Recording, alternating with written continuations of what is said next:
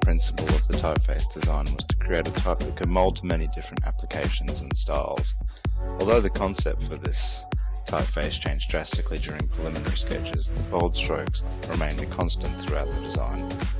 Most typefaces that are designed start with sketches and drawings, and once resolved are then replicated into a digital format. However, this typeface was developed with both a digital and sketch experimentation, going through many iterations before the final template was decided upon.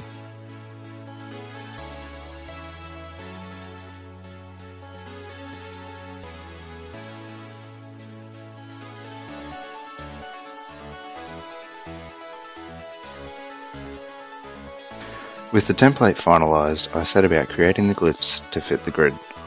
Certain glyphs such as M and X required customised glyphs to get the overall aesthetic.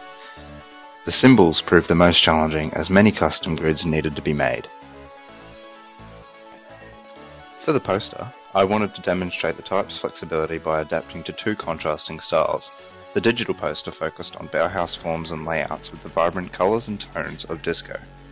To complement the style, a cutout image was sketched and traced in Illustrator to relate to the musical theme of the poster.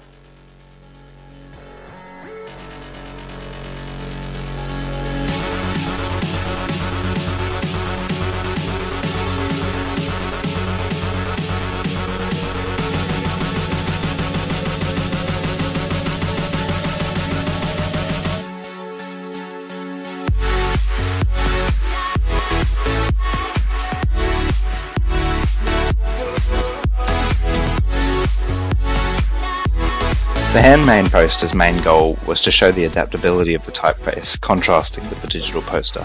I aimed for a grunge style incorporating a stencil spray technique on a metallic background. Non-slip mats were used to get the carbon fibre background using spray paint to get the pattern. Once dried, the mats were removed and it was ready for the stenciling and reflective detailing.